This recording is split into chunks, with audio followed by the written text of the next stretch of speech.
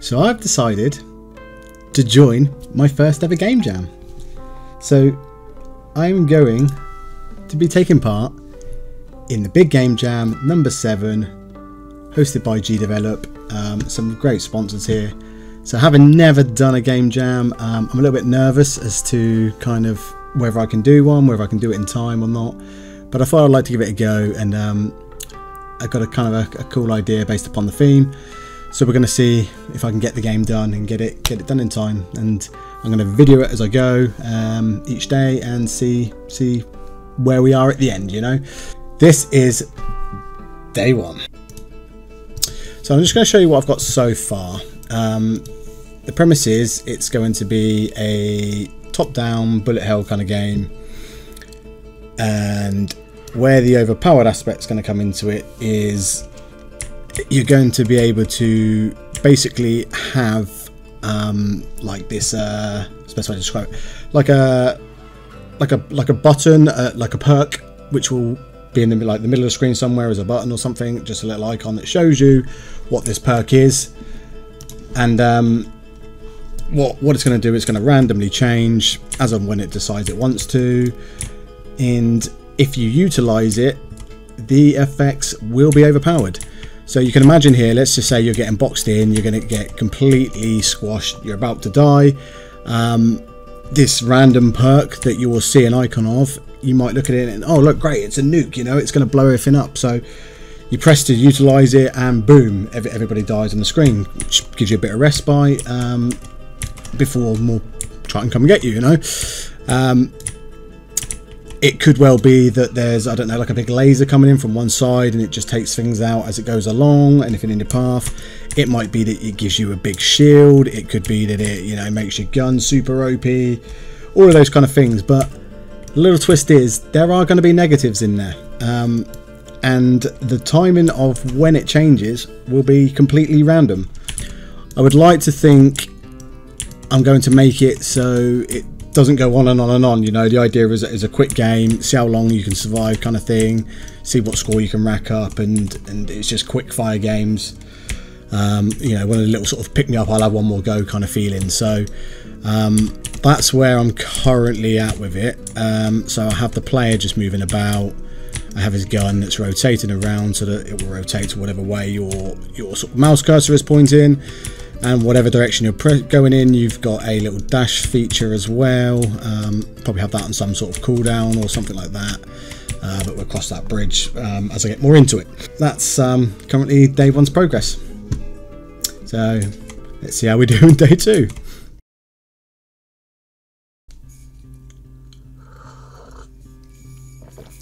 Okay, day 2. Been a bit of a late night, but we've made some good progress. I got a feeling it's going to be the theme of this week, late nights, early starts, but we got some good progress in with the game. So I'm just going to talk you through that and kind of show you where we're up to with it. Okay, so we've got a couple of the different enemy types in now, as well as a couple that kind of shoot that I haven't done anything else with at the moment. We've got this kind of dash mechanism. We've got things that chase you. We've got a bit of screen shake as we shoot these guys here. A bit of feedback. You see they sort of just pop red as well. We've got a whole kind of damage system in place, so different enemies will take different amount of shots until they die based upon the gun that you use them. We have a health system you'll see down in the bottom left. You will take damage. Pretty much where we're up to at the moment. A lot of groundwork's been done in some of the systems in place to help going forward. There's a bit of, you know, sort of animation, a few sort of particles and stuff on bullets hitting the wall and that kind of thing. So we are making good steady progress and just need to keep pushing forward and see how we can develop it, and bring the idea of the overpowered mechanics coming in and see how that kind of goes. So I'd say pretty good start. Still lots and lots to do. It's going to be very tight to kind of get everything done in place. So some of the text you're seeing here, there's a time survive. So I've mentioned that I wanted it kind of quick fire games. We're going to make up some kind of score based upon you getting score when you destroy enemies. mixed with your time that you survived and stuff like that. The enemy count is simply debug info that will come into play later on with the systems in place, and then we're going to have the whole mechanism of the overpowered mechanic and what that can just change the complete landscape of a game. So stay tuned, we'll see how we get on in the next days.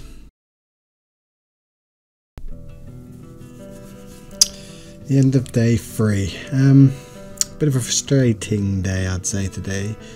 I seem to have got bogged down fixing a lot of trivial sort of issues. It sort of just took way longer than it should have, and felt like I just wasted time, but we did get a fair bit done, so I'm just going to kind of talk you through what we achieved today. We're starting to build the spawn system out. I've just got some testing stuff down here at the moment, so I can enable each one for each enemy and see how they behave and make sure we got everything right. So I'll start off just by running you through each of these guys. So first thing I should notice is we now have our character in, and he's going to have different guns and different abilities and stuff. So you see here the first enemies are all spawning out of different kind of areas, and it's just on a basic every sort of few seconds now. That's character 1. If we put the bat on, so I don't know if you noticed, but everybody's now got a little health bar relevant to them. These guys are one shot, so not really good to show you on that. Next guy, I think it's a skull, and I think it's 2 shot for these guys. So you see, yeah, it goes down to half life and 0. Bam. So I'm going to put another little animation when the skulls die, because they look a bit weak at the moment. They don't really do a lot. So I will add another little animation on that one. Then we've got the large blob guy.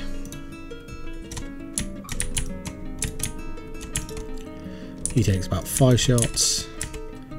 And we've implemented the first boss.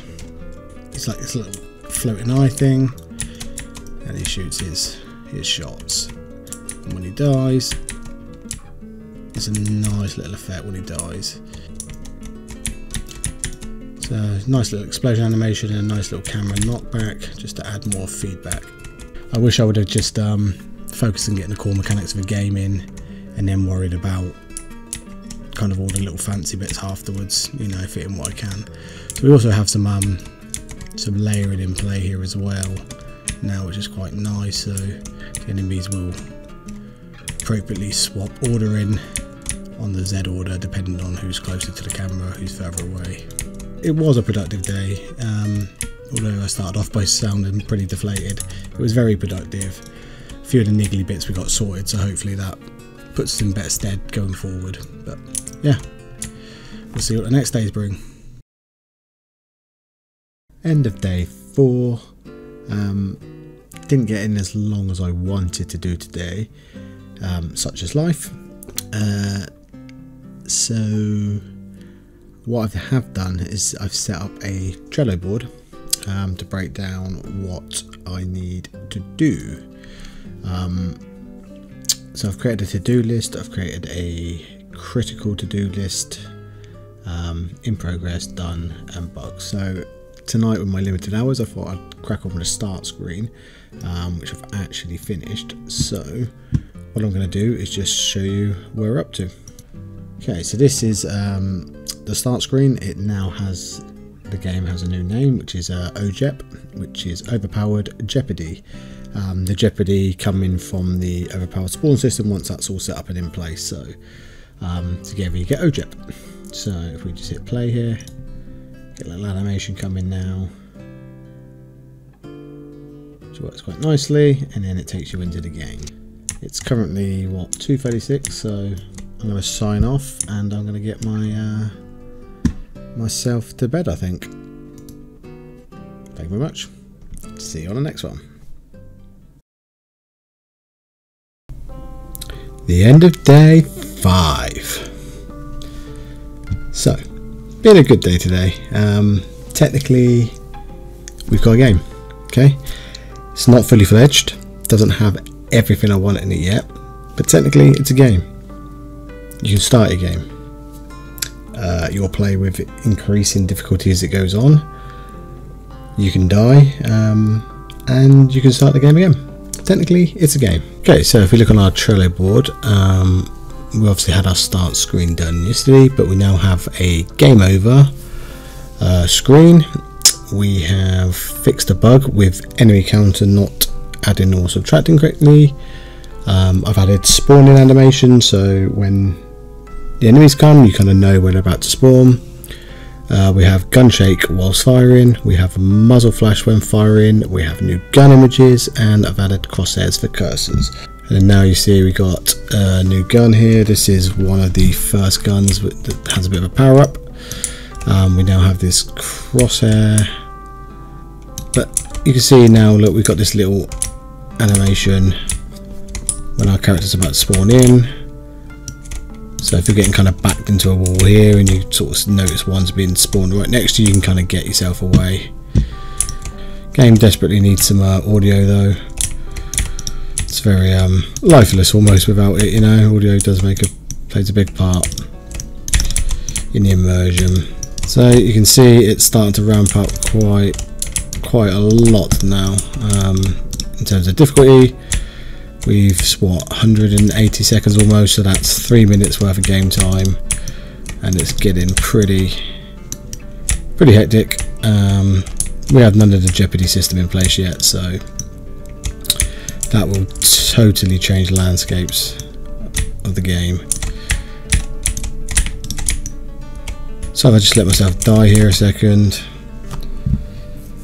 you'll get to see the death screen. And it just gives you an option just to play again, basically. So that's what we've got for day 5. Pretty solid progress. Kind of amazing seeing how far it's come in those times. You know, I've put a lot of hours into it, but it has come on quite good. So fingers crossed I can keep progressing it, and by the deadline, hopefully, we got a lot more cool things in place. So see you in the next one. Day 6, so close now. It's getting to the old squeaky bum time, you know, where it's trying to get it all finished in enough time. In some respects it seems very close, in other respects it seems still miles off, you know. There's constantly stuff I'd like to add, and I keep thinking of new little ideas, and you know, you just want to snowball, but it really is so important to try and keep on task. I'm failing. It is my first game jam, and I have learned the biggest bit of advice I would give anybody who's going to start out, or if I was ever going to do one again, and that's just get the core mechanics done, then add all the fluff. Again, all this text, of course, is just mostly debug info, so you can ignore that. Right, so dash, you can see little things now. Okay, so this guy, he has some sort of waypoints that he'll move about and he'll shoot. His little fire, and that's his pattern. He kind of sprays out as he shoots, and what you'll notice is every time, so these are coming in a bit quick, but every time they're about to move, it will show you a little eye of where they're going to go. And they can overlap and go on the same one. It's kind of a bit annoying, but I don't have much time to make it much better than that. In reality, you won't be having this many coming in quick succession, sort of one after another. I probably need to change all the bosses, make them a bit more resistant, you know. So yeah, that's basically where we're at with these guys. Okay, so then it comes up your score there. So you're seeing now I've got all the little characters down the left hand side and how many you've killed in each run. So you see that one, we got 10 of the demons, and that multiplies with your survival score and gives you a grand total score. Again, this little dash particles just gives a little something when you move. Okay, so this one's got kind of a cool little pattern when he shoots. He just kind of fires out in all kind of directions. But you can just imagine when you got all the little guys chasing you as well, and maybe you got one or two of the other bosses on the scene as well. It's gonna get quite crazy with these with the bullets. So yeah, it's pretty much where we're up to. So that's day 6's progress. Catch you for the next one. It's currently 3:12 at the end of day 7. I think that's going to be a wrap for the day. Just going to show you quickly what I've managed to get in today. What I have done though is taken the perk system and started work on the perk system. Now that's a major part of kind of the game, so I've made really good progress on that. And once I get that done, it's basically everything in place, and then I can do some testing and ramp up the progressive spawn system and sort of test the difficulty of the levels and the kind of how it's going up and make sure it seems to have a nice flow to it. Other than that, a pause screen, which can be fine, it shouldn't take too long, and get some music and sound effects in. Quite a lot to kind of get in there, but it shouldn't be too bad. And if I got any extra time, I'll do the kind of bits over here in the to-do list. But weekends obviously a bit more family orientated as well, so I'm not sure how much time I'll get into, at least the evening anyway. And then I've got summer Sunday as well to kind of polish it up hopefully. So just going to show you where we're kind of at with it now. You see down at the bottom you've got this counter going up. It's on the number 6 and it's counting up. So this is your perk. So anywhere between 5 and 15 seconds your perk will change. So currently it's a 6, which is like a shield.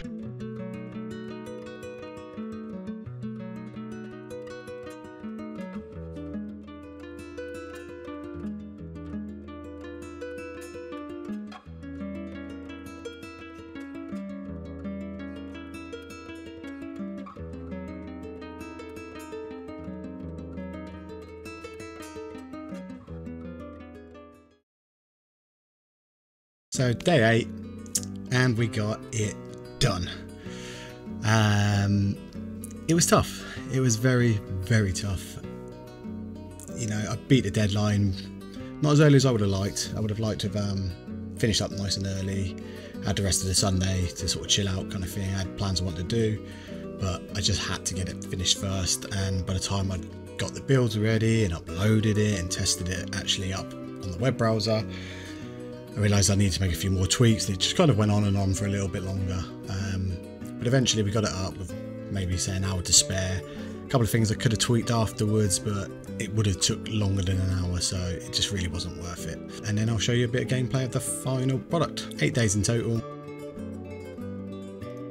Rolling aura.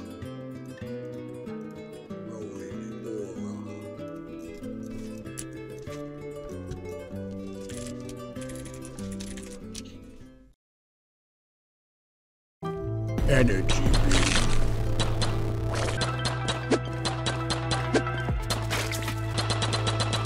Shield.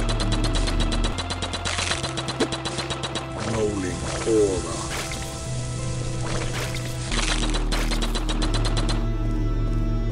Lightning strike.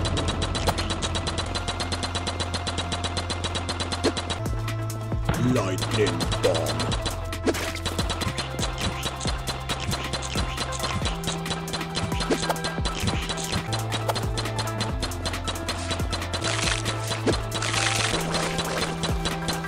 Lightning strike.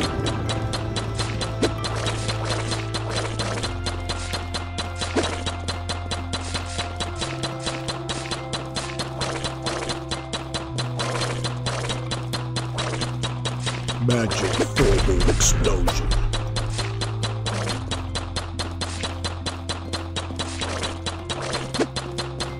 Lightning bomb.